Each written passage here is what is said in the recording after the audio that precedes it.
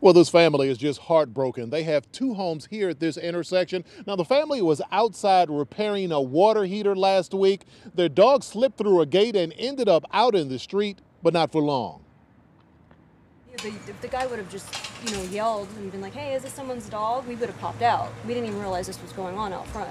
Jillian Harrell and her family are holding on to hope that their beloved pet will be returned to their Fort Pierce home. This is Emma. She's a 14-year-old Yorkie who's partially deaf and partially blind. Emma slipped out of the gate of their family's backyard on November 24th. Surveillance video from a neighbor's home captured it all. You can see Emma walking into this stretch of South 11th Street near Southern Avenue. Two cars stopped and a gentleman got out and picked her up. It looked as if he was going to bring her to the house. But the driver never knocks on the door. He starts talking with the other driver. They said something to him. He turned around and handed them Emma, and we haven't seen her since. Harrell says they have contacted animal shelters, posted flyers online, and have gone door to door. Emma is nowhere in sight. The family is hoping whoever has her does the right thing. That she's elderly, she's on medications, and she's our family pet, and we really want her home.